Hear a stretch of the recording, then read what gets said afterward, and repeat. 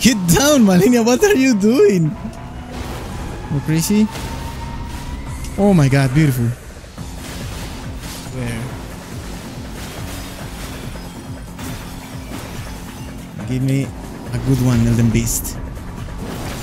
No! Hello everyone, I hope you're having a fantastic day. In this video we are going to create the definitive Sword of Night build to get rid of every type of enemy and boss, no matter if you are in the DLC or in the base game. This is probably the most requested weapon of the channel since the release of the DLC, and I can see why. It is an extremely swift and devastating katana with a very dark design which I really love, and it features an exceptional unique skill that will leave you speechless. The only thing that I don't like about this weapon is the stupid requirements to obtain it. For that reason guys, we need to make the Sword of Night to be worth of the journey we took to get it. First of all, I will break down the main features of the weapon, I will address the details of the build, I'm going to test it against the toughest enemies of the DLC and the base game, and I will briefly explain how you can obtain this weapon. But be advised that you will probably need a full guide on it. So without anything further to say, let's make the Night Blade shine. If you don't want to farm runes or materials for your Elden Ring builds, MMOEXP is the best web service where you can easily acquire as much runes and items as you wish for the best price. Use my code CarlosN to get a 5%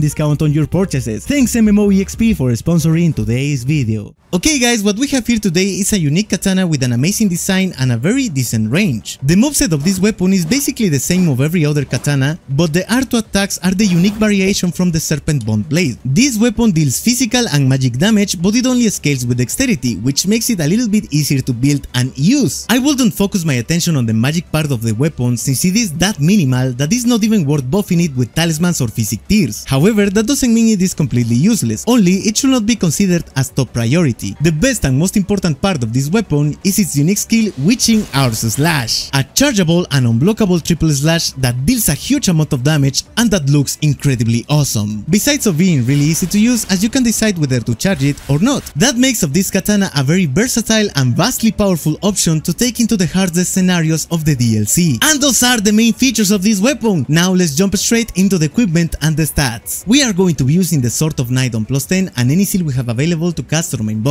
I am going to be using the Night set merely for aesthetical reasons, so if you have a better armor set, feel free to use it. The best talismans we can choose for this build are the Ritual Sword Talisman, the Shard of Alexander, the Roaring Windsor Insignia, and the Godfrey Icon. However, the Two-Handed Sword Talisman is a great alternative as well. And even if you can boost your magic damage a little bit with the Magic Scorpion Charm, I don't think it's worth the extra damage you will be taking. So your best two options are the Roaring Windsor Insignia and the Two-Handed Sword Talisman. They are very different talismans, but they perform pretty much the same. However, because of my aggressive playstyle, the Roaring Windsor Insignia is a better option for me. In our Flask of Wondrous Physic, we are going to use the Stonebarb character and the Thorny character. However, the Spike character is very useful as well, and as a last resource, I will use the Magic Shrouding character. And this weapon consumes a decent amount of stamina, so don't forget your pickled turtlenecks to boost your stamina regeneration speed. The most effective stats we can use for this build are 50 on Vigor, 23 on Might, 45 on Endurance, 99 on Dexterity, and 33 on Faith. Golden Vow and Hall of Shabriri are going to be our main buffs. And as you can see, I have my Scadutree Blazing on the level 15,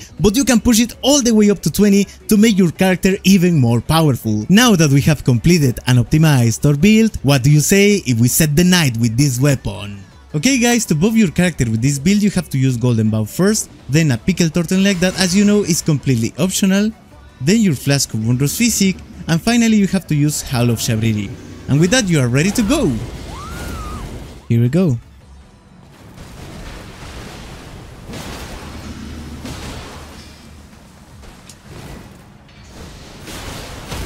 Nice. Let's destroy her as fast as possible, baby. Like crazy. Come on. Now.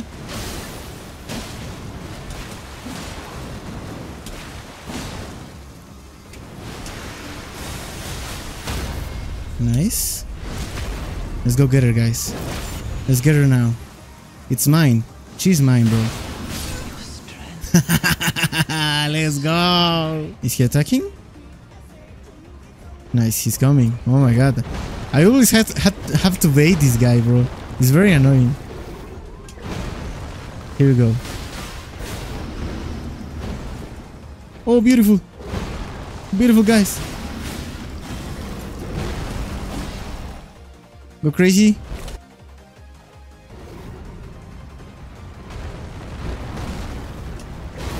Go crazy. Oh my god, beautiful. Wow, baby. Hey there, homie.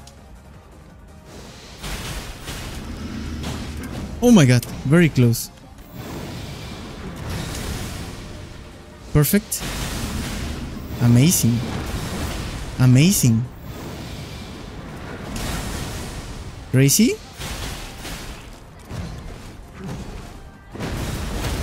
Oh, get down, bad boy. No way, dude. No way. Oh my god. Here we go. Hey, Elden Beast, how you doing today?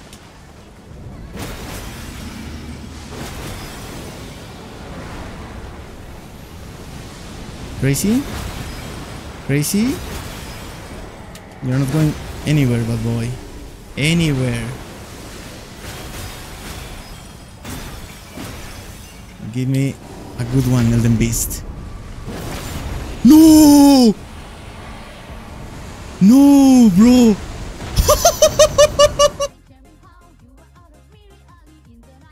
Okay guys, I don't know the moveset of the following boss very well, but I want to show you the potential of this build in the latest parts of the DLC. Let's go guys, let's go insane.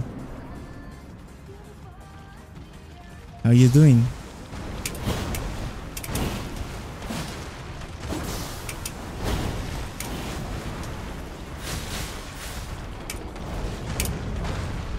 Okay.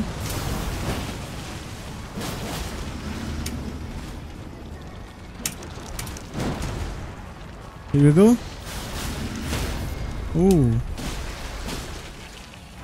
Let's go. That's what I'm talking about. That is a lot of damage, guys. Let's destroy her. Let's bring destruction. Oh, the bleed. We resist it. We resist it. Come on, guys. Oh my god. I'm about to kill her, guys. No way. I'm a noob, but look at the power of this build, bro.